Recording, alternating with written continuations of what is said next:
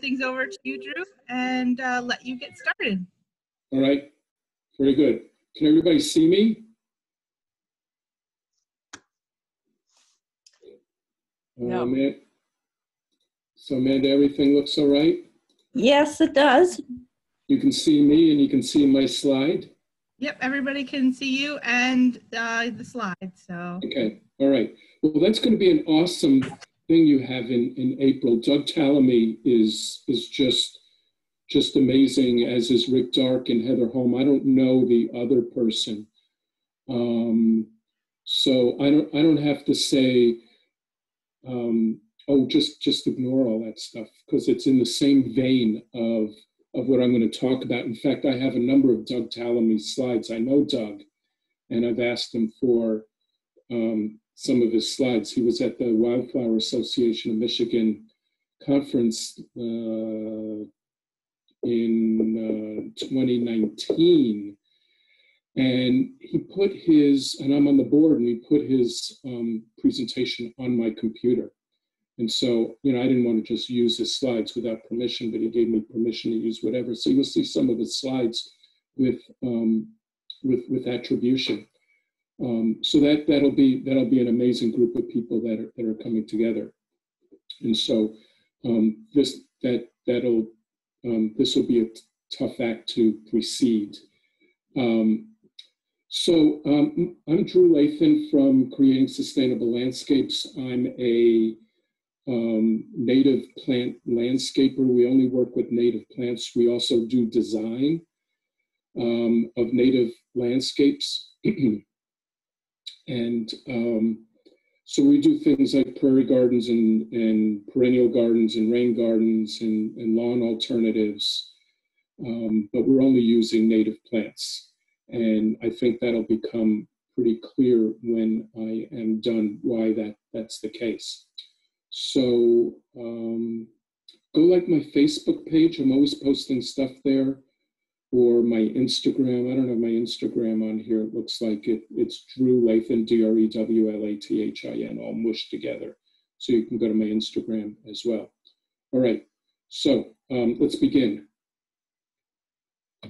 All right, so back in November of 2018, there was an article in the New York Times talking about the insect apocalypse and how really the huge decline in insects and the detrimental effects of that. That was followed up in February of 2019, almost 2 years ago. Article in The Guardian, same message that at the rate that we're going, we could lose insects within a century, and that'd be a very bad thing. In addition, there was an article in September of the same year in the New York Times talking about how over the last 50 years we've lost nearly 30% of our birds in North America. And then there was the UN report, I don't remember the name of the report, that talked about we're on the path of extincting, if that's a verb, 1 million species of plants and animals on the planet. So, you know, we're losing a lot of our species. We've talked about insects and birds, but there are many other species as well. And the main reasons, excuse me, that's my allergies. And even if it weren't, you probably couldn't catch it from me. So the causes really, the first level causes are really development in agriculture. And then along with that, the use of pesticides and the loss of native plant species and invasive species because of disturbance and of course climate change. And now we're starting to understand the impacts of light pollution, and there are others, but the two main ones are development and agriculture. So more than 55% of the US is city and suburb. So if you look at the US, if you can see my cursor, east of the Mississippi River on a nighttime satellite photo, you can get a sense for just how much land we have gobbled up. And of course, on that land is a lot of lawn. And we add a lot every day. We dump a lot of crap on it. Half of those chemicals are possible or probable carcinogens. A lot of gasoline and the attendant carbon dioxide pollution. And if that weren't enough, on this lawn, we dump 30% of our municipal water. So good, clean water falling out of the sky onto our lawns, onto streets, onto pavement, into the storm sewer, into the stream, into the lake. And then we pull that water out of the lake, clean it to drinking water standards, and proceed to throw 30% of it on the ground. It's crazy.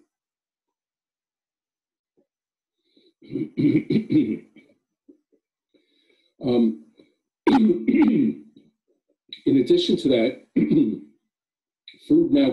production now claims half the land's surface. So you can see over here just a soybean field, and our grasslands are being converted into row crops at rates unseen since the 1920s, mostly due to ethanol subsidies and crop insurance.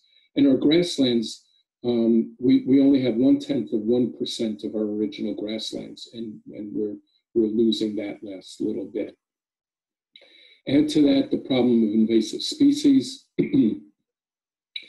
plants brought here for ornamental reasons, for food or by accident, but by far the most common pathway of invasive species into North America is through the horticultural industry. And so as a result, a third of our vegetation in our natural areas are now invasive species. This is a picture of a healthy open woodlands I took several years ago in the thumbs. You can see it's open in there. You don't see that shrub layer in there. Here's a buckthorn thicket, and nothing can grow underneath a buckthorn thicket. It leaves out early, it drops its leaves late, it shades, and pushes out all of the native species.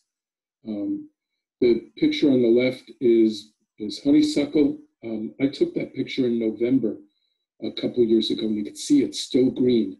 And that honeysuckle in there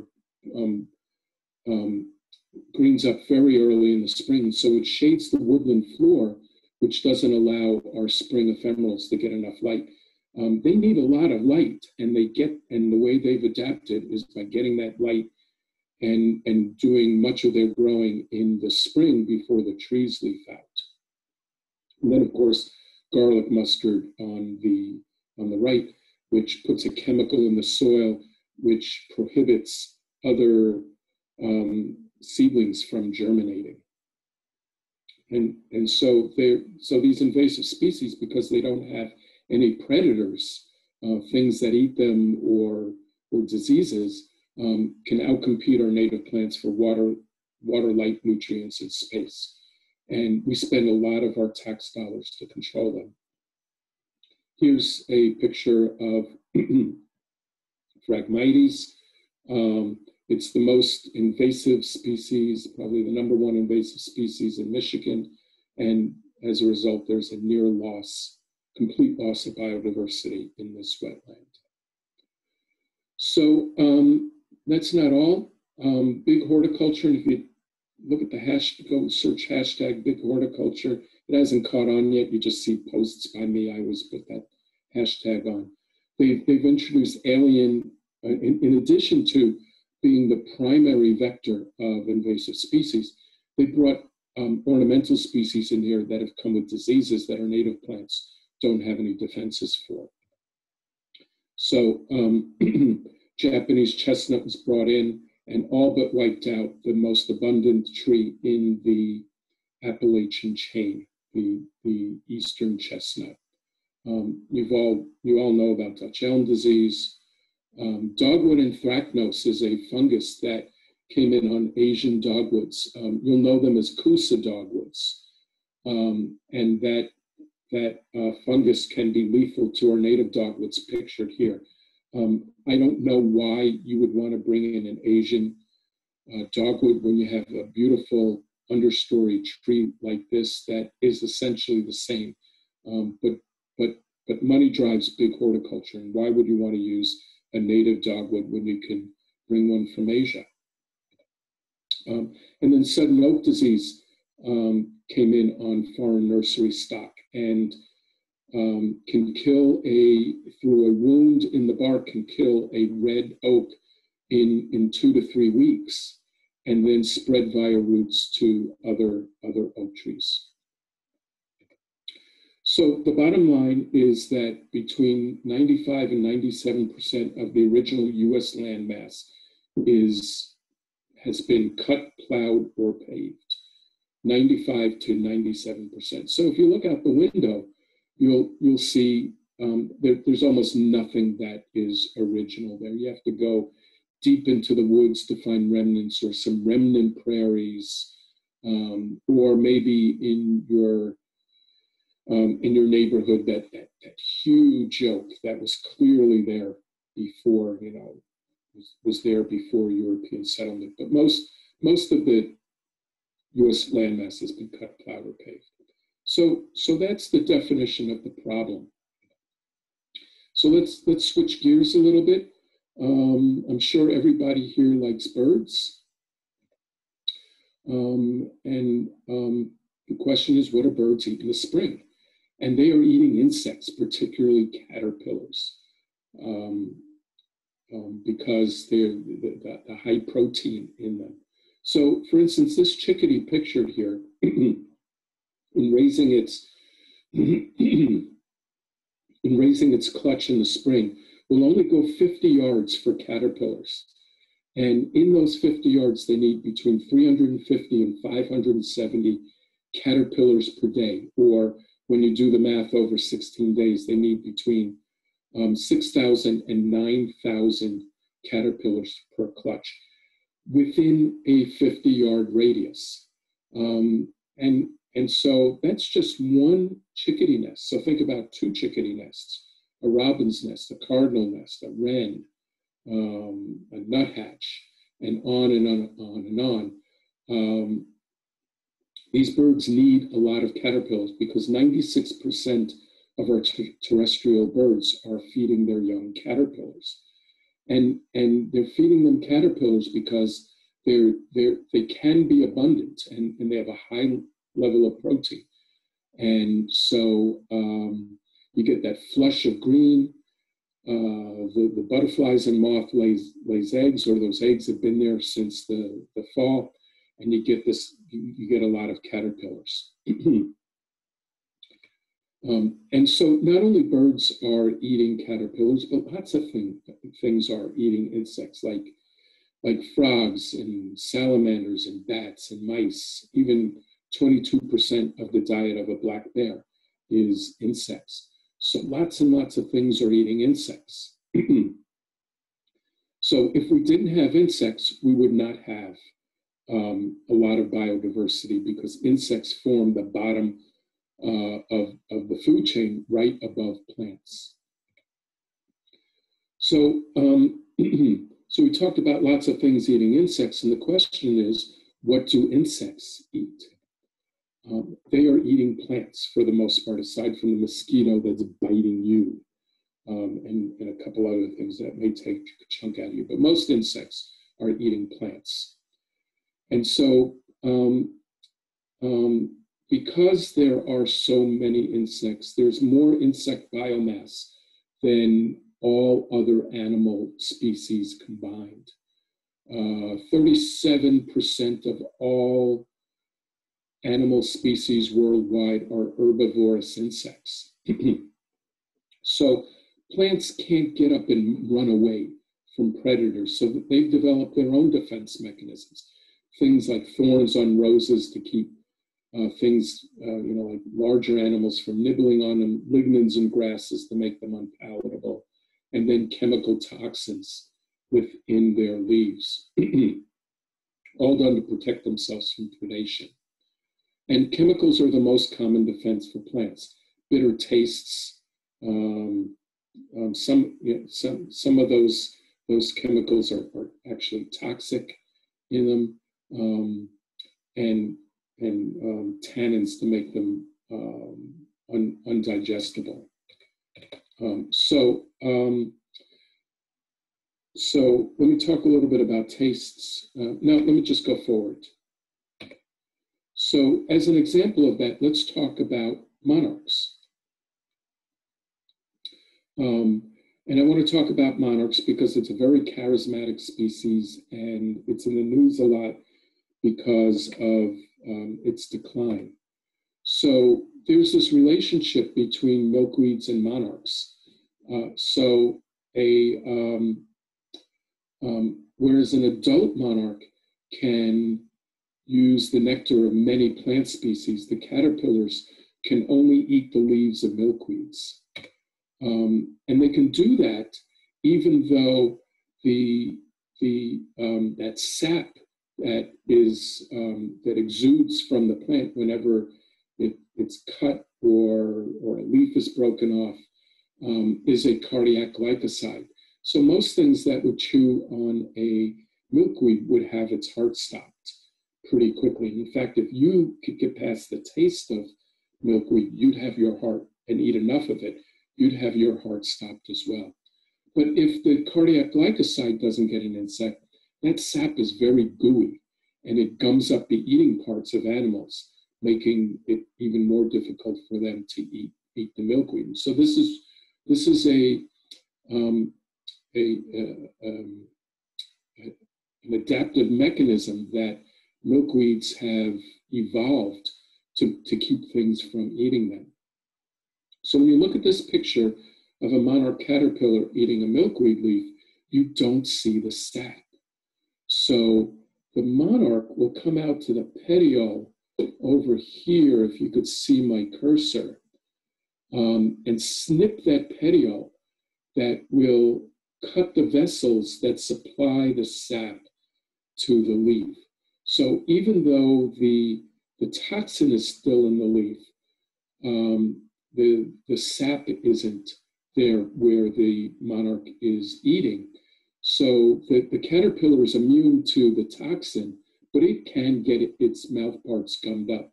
So this is a behavioral adaptation that the monarch has evolved to be able to get beyond the chemical defenses of milkweed. And so the loss of milkweed, and so let me go back to this. Monarch caterpillars can't eat anything other than milkweed species. In Michigan, I think we have 11, it's either 7 or 11 species of milkweeds. I think it's 11 different species of milkweeds native to our region. And so the loss of milkweed is the prime reason of decline. Between 1999 and 2010, we've lost 58% of our milkweeds, and that has continued. And that's a result, again, due to the loss of habitat to development and agriculture. So whereas in now 25 years ago, we had about 1 billion monarchs, in 2015-16, we only had 160 million. And so that's a decline of 84%. Well, like the monarch, 90% of insects are specialists and can only eat a very narrow range of plant. So here's the federally endangered Carner blue butterfly that has an even narrower range of plants. It can only eat one species of lupine, or native lupine, Lupinus perennis. No Lupinus perennis means no Carner blue butterfly. And the same goes for those 90% of insects. They specialize on a narrow range of plants. So some other examples, courtesy of Doug Tallamy, is the Hebrew, which will only, as a caterpillar, eat the leaves of black gum. The fawn sphinx that will only eat ashes, and of course we know what's happened to ashes in our region. The royal walnut moth that will only eat the leaves of walnuts and hickories, and the witch hazel dagger moth that will only eat the leaves of witch hazels. And I can go on and on and on. But the point is that 90% of these insects can only eat these, eat a very narrow range of plants. So when can they eat a specific plant species? Well, they can do it when they've evolved certain adaptive mechanisms. The first is their ability to find their host plant. If you've ever watched a monarch looking to lay her eggs, you'll see her just flying around and around and around, and then bam, land right on a milkweed. She has very good plant ID skills. The second is the ability to synchronize their life cycle with the appearance of the needed parts of their plant hosts. So you will find in general that as monarchs are migrating north from Mexico, they will not migrate any faster than the milkweeds emerge from the ground, so that they can lay their plants, lay their eggs along the migratory route from Mexico up through Texas, through the southern plains into the Midwest. The third is physical and behavioral adaptations to eat their hosts. An example was the monarch caterpillar snipping the petiole to be able to stop the flow of the sap, and then the digestive enzymes to detoxify those plant chemicals.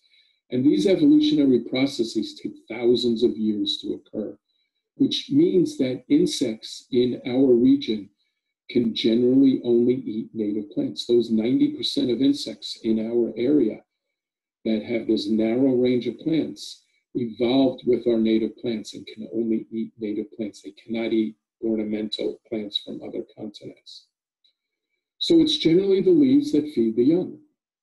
So butterfly bush, sold to us by big horticulture as supposedly great for butterflies, does feed a lot of adult butterflies, but being from China, it has chemical defenses in there that allow for exactly 0 species of caterpillars to feed on the plant. So it begs the question, why feed the adults when you're starving the kids? Imagine this, imagine sitting at the dinner table with your kids or your grandkids and I know these days we can only imagine that. Imagine the dinner platters there, you pull the dinner platter up to your plate, you shovel the food onto your plate, and you turn to the kids and you say, sorry, you can't eat. And so this is what butterfly bush does. It's a beautiful plant, but it only feeds adult butterflies and feeds 0 caterpillars. And the reason is because the insects have not had enough evolutionary time to adapt to these alien plant defenses. The leaf chemistry is the most difficult defense to overcome, and it could take thousands of years. So again, there's a picture of a butterfly bush taking up a lot of space that could be used by a native plant to feed the young and the adults as well. Here's a picture of an oak tree. Oaks will support more than 500 species of Lepidoptera as caterpillars, Lepidoptera moths and butterflies. Oh, there it is. So, okay, so the point I wanted to make is that when you look at this oak tree from far back, you can see it's lush and it's green and it's very healthy, and it is. But when you get up close to an oak tree in the middle of the summer, you'll see its leaves are eaten and torn and tattered because they support more than 500 species of Lepidoptera. And this is a good sign when you see oak trees like this. No species of plant in our region supports more insect species than oaks, closely followed by birches and poplars. and cherries. Native cherries, not non-native cherries. So when you don't have native plants, you don't have insects. So here's a list of the usual suspects in our yards. Butterfly bush. Oh, and I meant to mention about butterfly bush. It is now considered to be an invasive species, but Forsythia, a very common plant, supports one species of insect. Boxwoods, very common species of very common plant, only supports one species of insect. And we use a lot of English ivy. It supports three, and it's also considered to be an invasive species, as is myrtle.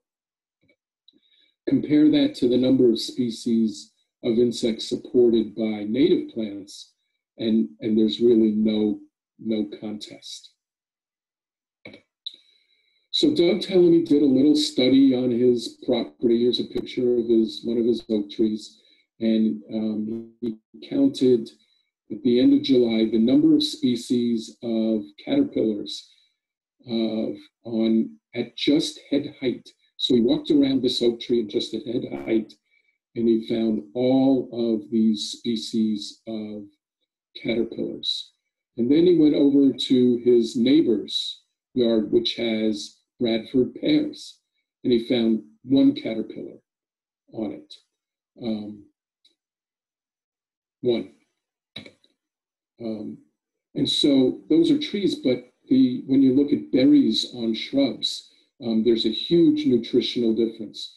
The non-native invasive species like multiflora rose and honeysuckle and buckthorn, autumn olive, and Asian bittersweet don't have a lot of fat in them. They're very high. The berries are very high in sugar, whereas our native berries have a lot of fat, and that's important because birds need fat for energy to be able to make their migrations. So huge difference in the berry nutrition of native versus non-native species. So the bottom line is that native plants produce 4 times more insect biomass, 3 times the insect species, 13 times more caterpillar species, and 35 times more caterpillar biomass. That's more than non-native species. So that's 3,500% more caterpillar biomass produced by native plants. So we use native plants being the only thing that can convert the energy of the sun into biomass, which then supports those 90% of insects that can only eat native plants, and the 96% of terrestrial bird species that feed their young caterpillars, and amphibians as well, and then the things that eat the insects. So that heron may not eat insects, but its food does. So that heron is reliant on insects as well. Well, bees are picky eaters as well. So our indigenous bees are 4 times more likely to take nectar and pollen from native plants. And just like Lepidoptera and other insects, 20% of our bees are monoelectric or oligoelectric, which means they take nectar from only one or a few species of plants. So there's a picture of the sunflower bee. Will only take nectar from our native sunflowers. No native sunflowers means no sunflower bee. Well, and here's the thing. Our native plants can tolerate sub-zero temperatures, heat, drought, and insects without any or much reduced potable water, fertilizer, and spraying. It just drives me crazy when I see people wrapping their boxwoods in burlap. That plant is not suitable for our winters here. So they support a lot more insects, and they can tolerate our climatic extremes because they evolved in our climate. And they can do that because of their root systems. So over here on the far left, just for scale, is turfgrass with its 4-inch deep root system. So many of our native perennials and grasses have root systems that go down 3, 5, 10, 15 feet or more in some instances. So here's cylindric blazing star, a plant that only gets to be 18 inches tall, but has a 15-foot deep root system. And so that's how they can tolerate drought. So here's a picture in my front yard, and you can see it's been dry because look at the little bit of turf that I have left, turning brown. My irrigation system hasn't worked in 6 or 7 years, and I have no intention to fix it. But you look at the perennial beds with these deep-rooted native plants, they're as green and lush as they can be because they have deep root systems and can go down into the soil and get the water that they need. So the advantages of using native plants in your landscape is the increased habitat from native plant to insect to bird to predator. You can reduce or eliminate ongoing inputs such as water and fertilizers. That lowers your water and sewer bills. You have no chemical bills. And of course, that results in a healthier living area for you, your kids, your grandkids, your pets, and of course, wildlife. But yet, big horticulture seems to push on us plants from other continents. And I think this happened because we became affluent enough so that we could say, why would I landscape with a roadside weed when I can landscape with an exotic plant from China? But to an insect, although this may not be a typical house, to an insect, this typical landscape is a food desert. There is nothing there for it to eat, and so it supports no wildlife. And so big horticulture keeps pushing on us these non-native plants. You know, you have the Proven Winners brand. You know, it's like they market plants just like everything else. And so, I call on people to reject the plants of big horticulture and start using native plants because of the habitat that they support and the reduced cost and the increased sustainability. And big horticulture won't talk about the lack of sustainability, won't talk about sustainability because their plants don't support wildlife and they require lots of resource inputs. So our landscapes end up looking like this. Here's a new development that was forest at one point, probably. There's nothing, almost nothing that can live there. They've eliminated the overstory layer, the mid-story, the shrub layer, and the herbaceous layer. It's just they cut down the forest and rolled out the sod. And so it's no wonder that the biodiversity is crashing. So one day I'm driving along and I see this sign, I go, Wild Oak Meadows. Look at that, Wild Oak Meadows. There's a big bur oak out in front. It's on Wild Oak Lane. I go in and it's neither. No oaks, no meadows. Just the usual suspects. There's a Bradford pear. There are some maples and lawn, lots of lawn. Here's an overlook in Novi of Acorn Trail and Overlook Trail.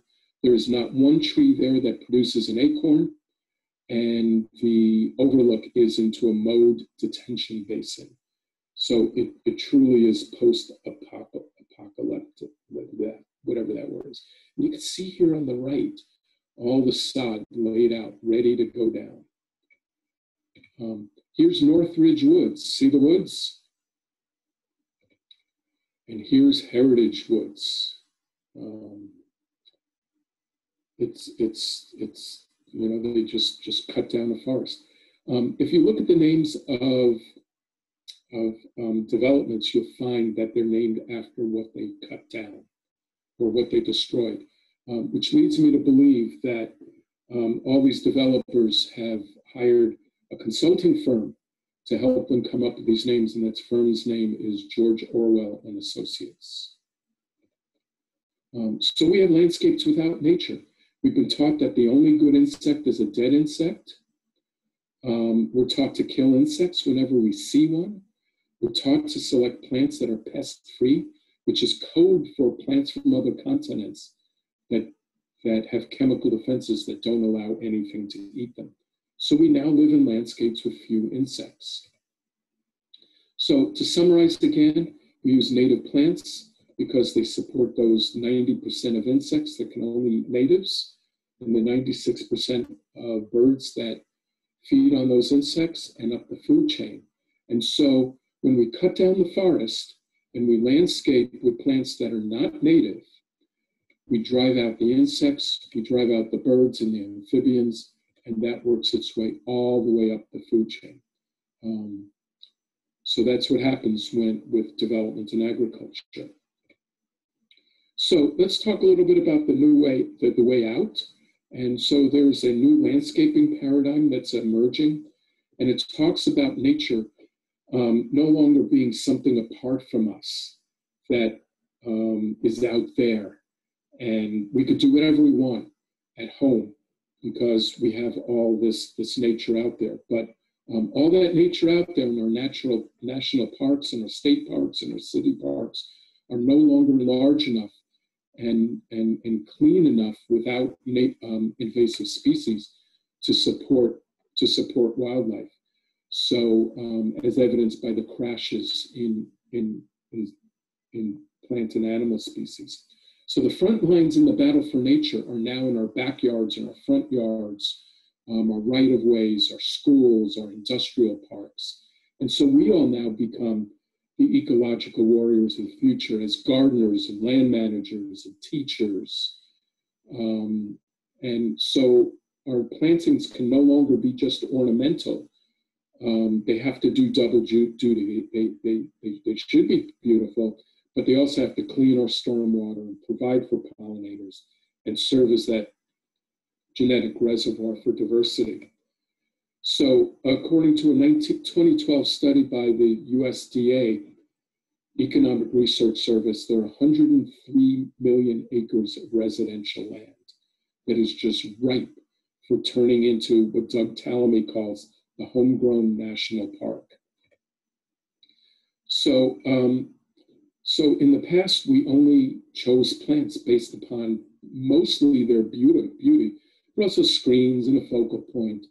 And so what I'm arguing and what Doug Tallamy argues is that we need to balance that with other things as well. They should still be beautiful, but they should also support food webs and moderate our weather and protect our watersheds. So I'm going to talk about some principles, mostly in design and management of our native landscapes.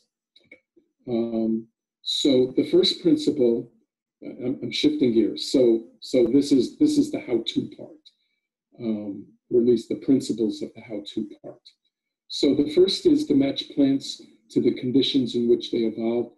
We always had sand, loam, and clay, wet and dry, sun and shade, and all combinations of those, and plants inhabited every one of those niches. So the key is to use plants that evolved in the conditions in which they evolved, the soil, the moisture, and the light conditions. So here's a picture of butterfly weed. You can see it's a short plant by the swallowtail on it. It only gets about 18 inches tall. But look how crappy that soil is, or what the horticultural trade would call crappy soil. So your typical landscaper and your typical gardening book would say, if you had soil like that, you need to amend the soil. Well, that is utter nonsense, because look how happy this plant is. So in soil like this, you would use plants that evolved in sand prairies. So this butterfly weed is able to survive in there because it has, even though it's only 18 inches tall, it has a 5 to 10 foot deep taproot that can get at water. And whereas the butterfly weed will do great here, it won't stand a chance here, and vice versa. And we sometimes have the opportunity to plant into standing water. And we'll use a plant like this, like pickerel weed or arrowhead, or some rush. Here's the edge of my backyard pond. And this marsh marigold is in mucky water, mucky ground, wet all of the time. But it's evolved there. If you try to move this plant 3 feet back, it will die just because it's not wet enough for it. Here's that backyard pond. From that other picture, I was standing here looking towards the pond. Here I'm actually standing on my neighbor's property. And there's the pond. And because I run my sump pump into the pond and it overflows, this area in here is wet, has standing water in it 365 days a year. But I'm using plants that like sun and wet soils. So they're very happy in there. So when you match plants to the conditions in which they evolve, you don't need to amend soils. You don't need to change the drainage patterns. And so that results in reduced maintenance and watering needs. You don't have to water that butterfly weed in dry, sandy soil. All right, another principle is planting in masses and drifts and planting them densely. I took this picture at the Kresge Foundation in Troy. And so you can see the plants are packed in tight and they're in masses, so it's legible. You know, native plants have a reputation for looking weedy, but you can see the baptisia here and the little blue stem and the penstemon and the switchgrass, and it's mirrored on the other side. So this is very dense, which suppresses weeds, very legible, and not weedy looking at all. Very beautiful. Here's a planting we did for a client, and you can see the mass of prairie dropseed here and the mass of a fern here. And then if I walk up the path to the right, there is prairie smoke. This would have been in May, just a mass of it there. So this doesn't look weedy at all, and is very legible. And here is pickerel weed and prairie dropseed. This area here is very dry, and this pickerel weed here is actually planted in a pond. And you can see, you know, the difference in the leaf texture and the flower here versus the grass there. Very beautiful planting. There's a mass of green-headed coneflower. It's in my side yard with monarda and purple coneflower, both plants that evolved in the North American prairie. So when you plant masses and drifts, it's easier for an insect to find its host. Foraging efficiency increases, cross-pollination increases, the landscape is legible. You can eliminate mulch because when you're putting plants in tight, they're able to compete and keep weeds out. So there's less weeding. I wouldn't say no weeding, but much less weeding. And you get the diversity of textures. And so you're building communities of plants that coexist in nature, which means that they generally won't overrun each other. All right, another principle is the layer vegetation. So out in the wild, you have the tree canopy, you have the shrub layer, and the herbaceous understory. And so when I talked earlier about the more than 500 species of Lepidoptera that eat oaks, 94% of them pupate in the soil or in leaf litter. So they drop out of the trees onto the ground.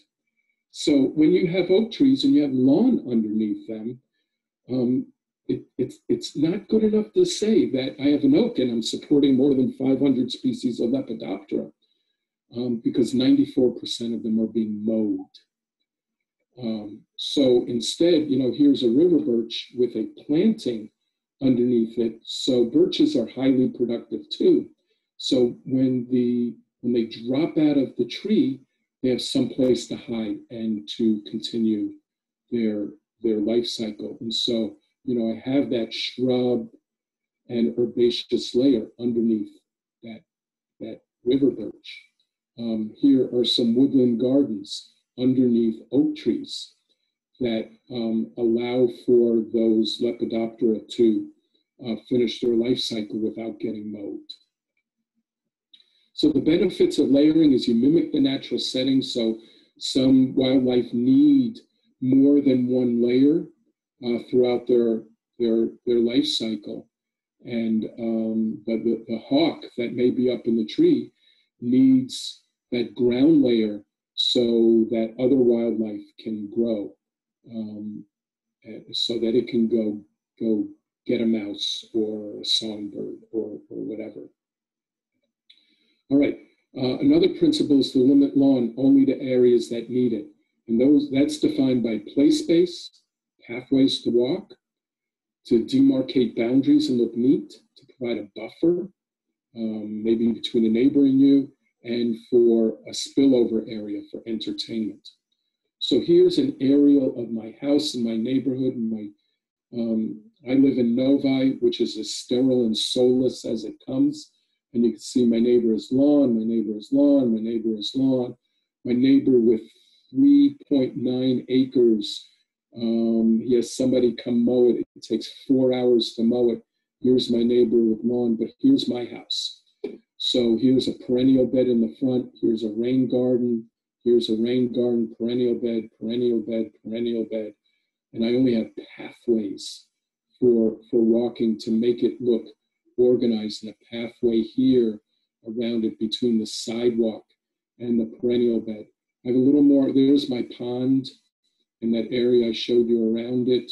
I have a little more, there's my vegetable garden, a little more lawn back here because our patio is not quite big enough to entertain. And just this year, last year, I pulled this perennial bed out to about here to get rid of some more lawn. There's my neighbor's yard with a couple really, really gnarly, ugly perennial beds in it that he pays no attention to. And there's my front yard. Again, you can see the buffer here of lawn and the pathway. And this is buffalo grass, a little patch of buffalo grass lawn there that I have. Again, you can see this is from the side. There's my perennial bed, rain garden, perennial bed, just pathways of lawn through there. This is a client we did. This is the only lawn. This is a new house. This is the only lawn. This is in Rochester Hills. And the rest were just perennial beds. Another principle is to provide a continuous succession of flowering plants through the growing season. People like to see color. It provides for pollinators, and it makes the planting dynamic as color comes and goes and the color moves around throughout the growing season. So here's a lawn extension we did for somebody. This is in Northville. And this is hairy beard tongue. And this would be a May picture. Here it is in July with butterfly weed coming in. And there it is in September with black-eyed Susan. So I'll go back, May, July, and September. So we have color across the growing season, and pollinators love that, and the neighborhood loves it as well. Here is a property, this is the one in Rochester Hills. You can see this vantage point with the butterfly weed and the yarrow. This would be late June, early July. And there it is a little bit later. The yarrow, there's still a little bit of yarrow, but the butterfly weed isn't showing, but the echinacea and the retibita is. Another principle is formal in the front, wild in the back. Helps with the community. So I wouldn't call this wild. This is formal. The plants are in masses and drifts. They're demarcated. It's in front of my house, but there's back behind my house. And this prairie I planted is actually on my neighbor's property. I asked them, I said, why don't you just stop mowing 2,000 square feet here and let me put a prairie in? He said, go for it. So it's out and back. This is the house that I showed earlier. This is in Bloomfield Hills. And so a lot of lawn in Bloomfield Hills, and everything has to be just so. But there's no lawn in this new house. But we just made it really formal in front with one species of a short prairie grass. But in the back, it's just wild, completely intermixed. There's some more pictures of it. Wild in large spaces, like around a detention basin. This is the Delta Dental Facility in Okemos. This is the Chicago Botanic Garden. This is the House of the President of Bowling Green State University. This is a wild space in northeastern Ohio. And then don't forget about grasses and sedges. The great thing about them is that they look the same in the winter as they do in the summer. They're just not green. So they're a great structural plant for the winter as well as in the summer. There's a little blue stem at the, someplace. There's some little blue stem at my house in the fall. You could see it's turned brown in the fall with the backlit with the great white seed heads on it. And there it is in the winter. I mean, it looks the same, it's just brown. And so you get that structure in the summer that flowering perennials can't necessarily provide. Here's my prairie drop seed along the side of my driveway in September. In November with the dew on it, and in December with hoarfrost on it. So just lots of interest across the growing season. You've seen that picture. There's a lawn extension just done with a bunch of 3 different kinds of prairie grasses. Bioswale with 3 sedges in it. So the next principle is to use cues to demonstrate intentionality.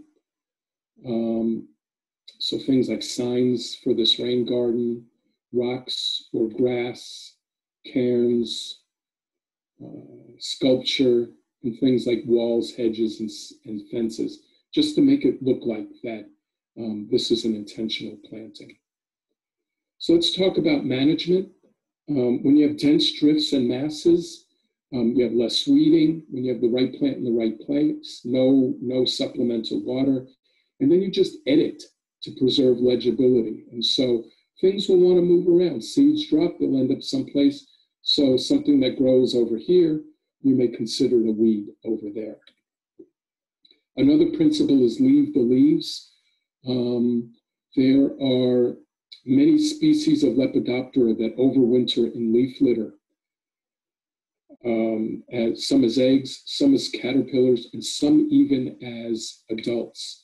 So the leaves provide shelter. So that I think that's a comma butterfly. It overwinters in leaf litter. So if you rake your leaves, you're throwing away those guys. And in your beds, anything that can't come up through 3 or 4 inches of leaves doesn't deserve to live anyway.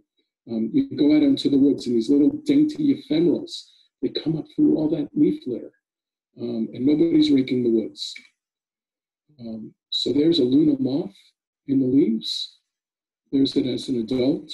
So if you shred or chop them up or get rid of them, say goodbye to that guy. Amanda, how are we doing on time? I need some more time.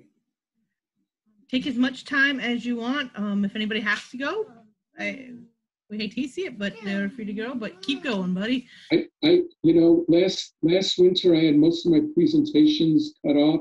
I haven't done this presentation in about 8 months, and so I'm blabbing a bit.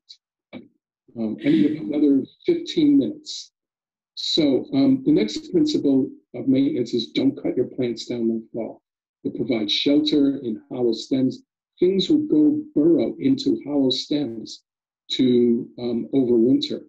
Seeds are an important source of food. You can see over here that the goldfinches have been eating the echinacea, and it provides some winter interest. You can see the seed heads of the allium here and the other things as well. But in the spring, only cut your stems to 15 inches because in those hollow stems, bees will go lay their eggs and cut it down to the ground, and the bees can't do that. So here's a free bee house. And so there's a free bee house. When you cut, just drop the material. It adds nutrients to the soil, and the plants come up around it very quickly thereafter and hide that. And of course, never any pesticides, little to no watering, no fertilizing, no mulching. And then the last thing is use motion detector lights outside. Lights serve a purpose for security, but we're finding out that most birds migrate at night in the spring and the fall, and lights throw them off.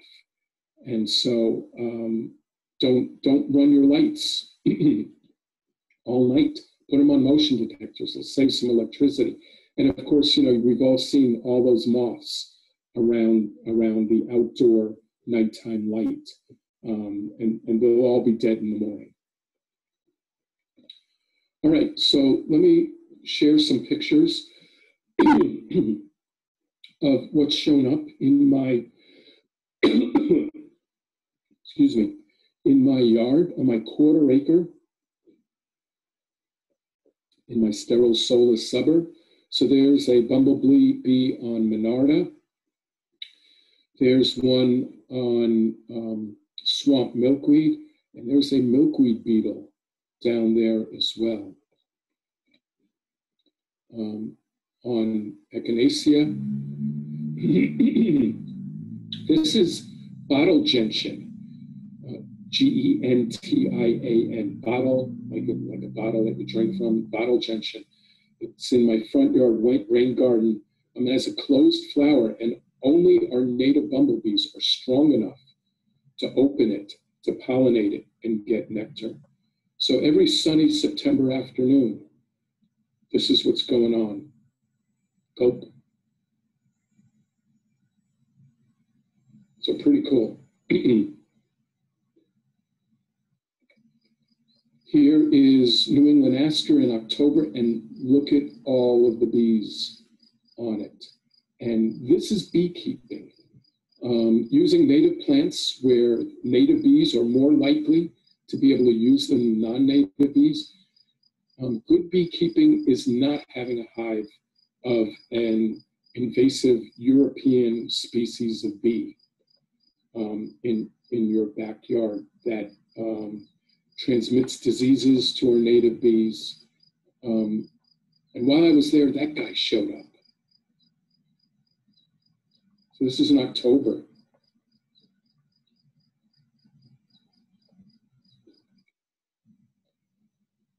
Here's a great black wasp on swamp milkweed. So there's always entertainment value in my yard. And there's a milkweed beetle there too, right there.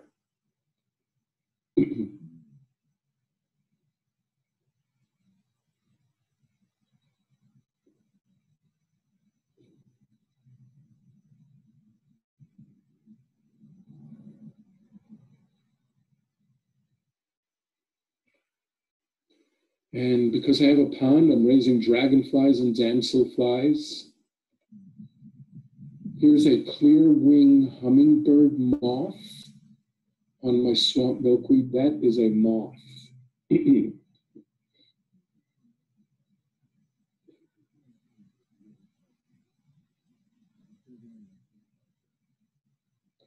I will sometimes just go out and walk around to see what I can find, and I'll come back inside an hour later.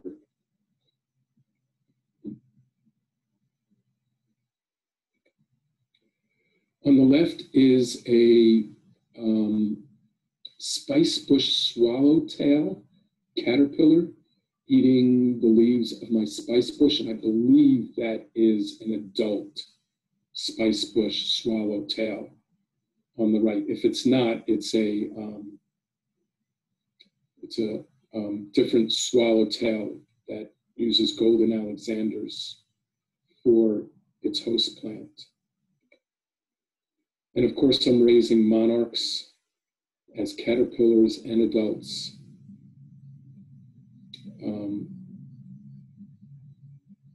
Blazing Star in September is a monarch magnet because the monarchs need to fuel up for their long migration. Couldn't get a good video of all of the monarchs just sort of circling around me. And of course, bees as well. And then other kinds of things. Milkweeds support about 36 species of insects. Here's a tussock, caterpillar of a tussock moth. Here's a species of milkweed beetle and another species of milkweed beetle. I don't know what that is on my spice bush, nor I don't know what that is on my monarda. There's a cicada on little blue stem.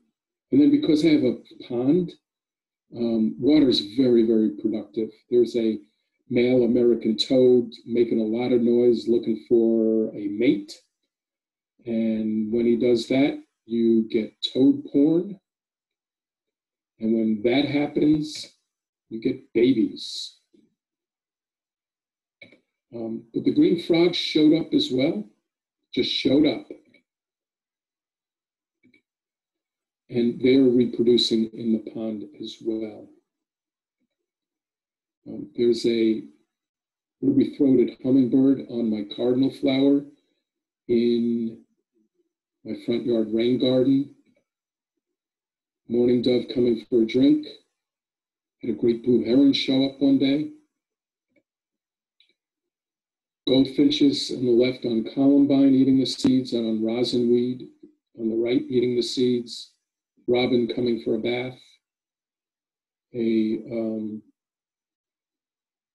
Nashville warbler with a caterpillar. I didn't know there was a caterpillar in its mouth until I blew up the picture. Mr. and Mrs. Duck have been coming for 5 years into the pond.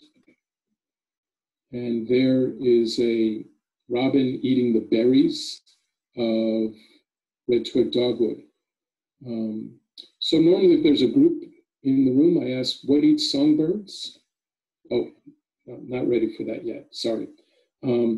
Also had a female belted kingfisher come grab one of the goldfish out of my pond.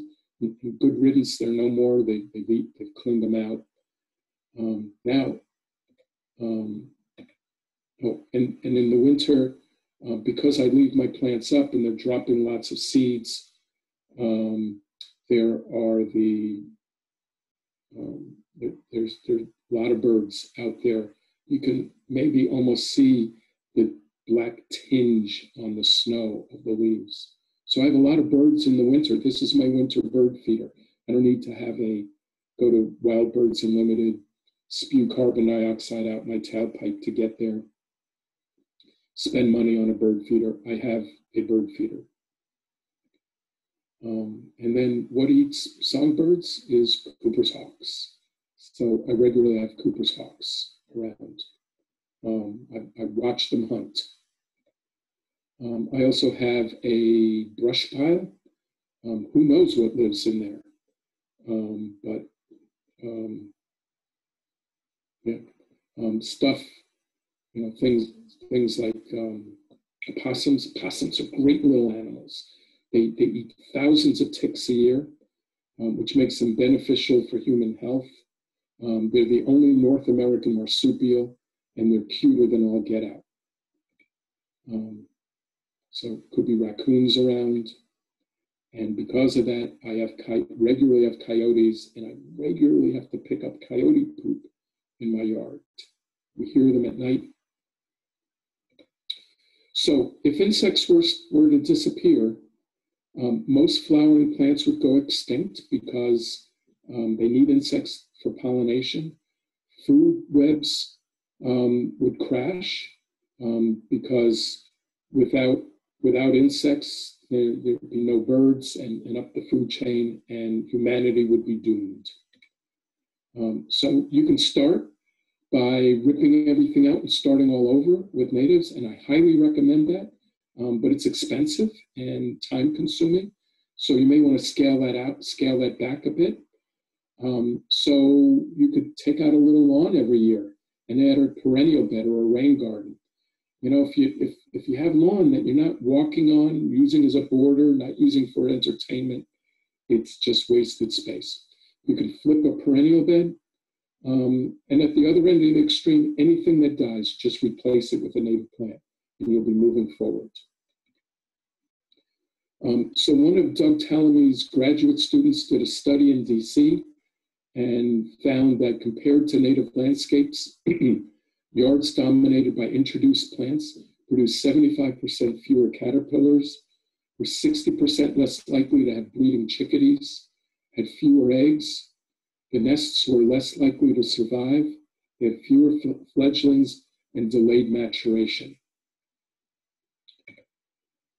So there's this Native American proverb that says that the land is not ours. It's our children's land, and we borrow it from them. And they say that because they want to return the land in better condition than when they found that. And I think all of us live by that ethic. If you borrow a tool from a neighbor and it needs some oiling, we'll oil it before we bring it back to our neighbor. And so, translated to today, the land around us is not ours, it's our children's land. We're starting to understand that with climate change. Many of us won't see the really bad effects of that, but our children and grandchildren will. And so we want to leave the earth better for them. And in one way, it's very easy to do, and that's by turning your yard into a homegrown national park by using native plants and supporting more insects and the food chain. So that is it.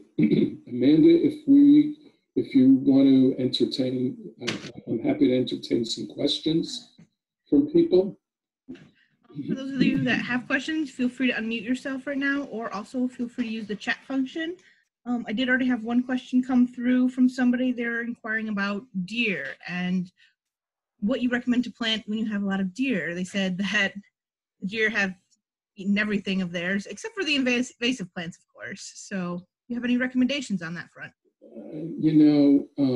If they're hungry enough, they'll eat your shoes that you leave on the front porch. There are some plants that are pretty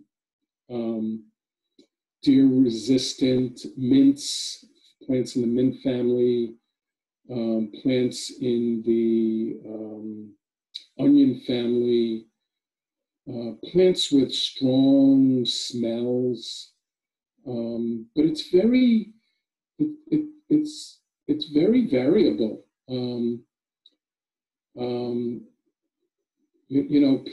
People say, oh yeah, deer just decimate my coneflowers, and the deer won't touch mine. And I have enough deer here. The rabbits just decimated my woodland phlox in one part of my yard and wouldn't touch it 20 feet away. So trial and error.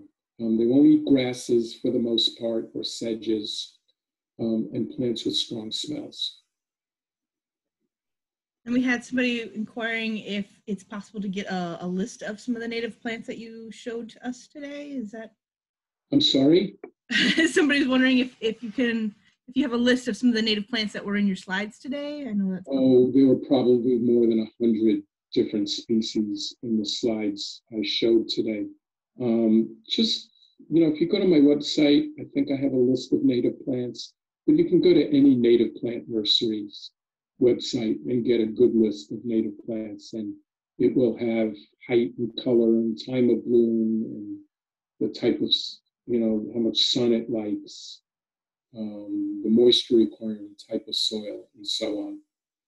I imagine most of you, this is a garden club, are pretty sophisticated. You probably have pretty good skills in looking at a plant catalog, seeing the plant's requirements, and knowing your plant, your yard, and just matching the plant to the conditions you have.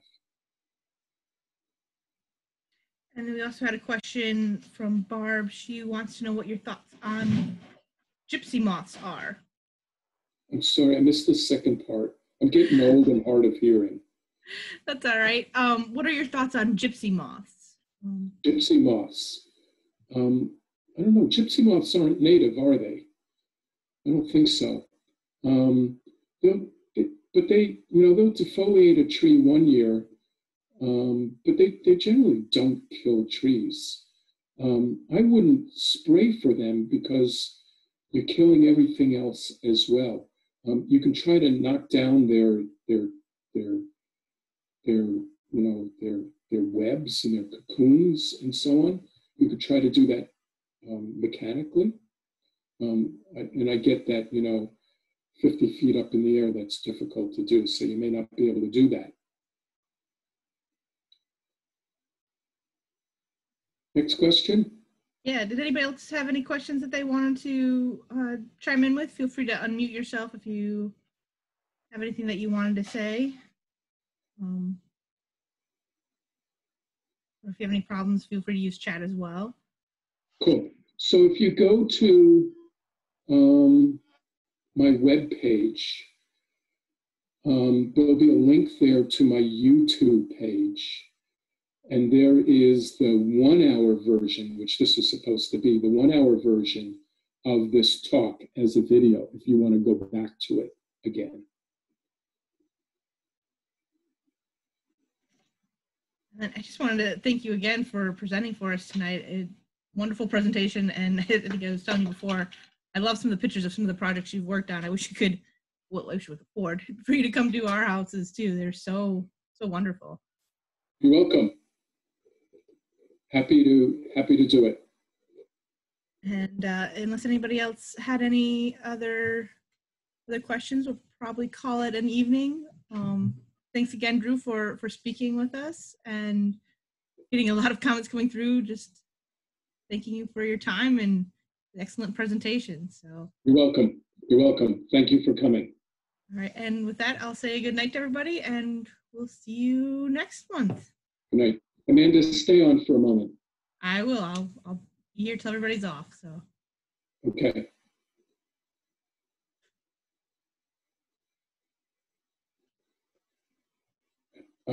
So I could see a lot of people came.